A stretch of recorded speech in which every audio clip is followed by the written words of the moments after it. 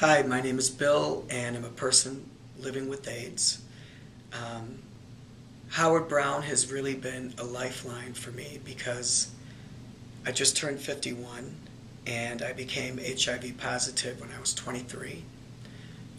Back then I was diagnosed with GRID because they hadn't even discovered HIV yet. They didn't know what to call it.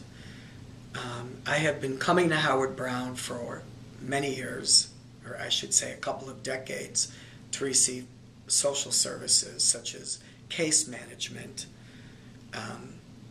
psychological services. I see a therapist here and a psychiatrist as well. And Howard Brown's part of my community. It's the largest gay and lesbian community center in the Midwest, and I really depend on Howard Brown. I love Howard Brown, and I just think that people need to pull together like we did in the old days and help each other. Get back to basics, get back to our roots.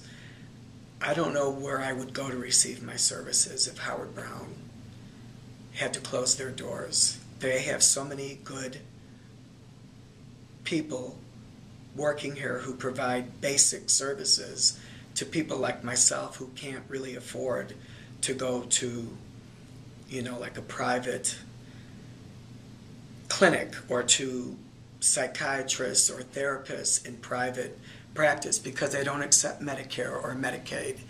So I am just telling you who I am and a little bit about myself. I've been on my deathbed a couple of times, and I'm here today, and I'm really happy to be here, and I'm really happy to do whatever I can to help Howard Brown. Howard Brown is a lifeline for me.